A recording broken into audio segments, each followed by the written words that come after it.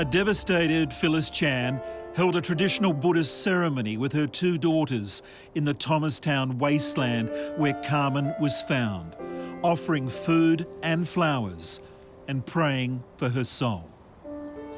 Terrible sadness at a whole range of levels now that she's gone forever. And the knowledge that the individual involved in this case, perhaps all of the cases, was prepared to escalate his activities to that point.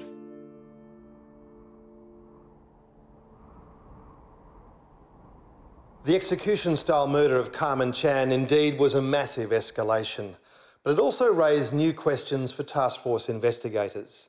Was Karmein abducted and killed by Mr. Cruel, or could it have been someone else with a different motive?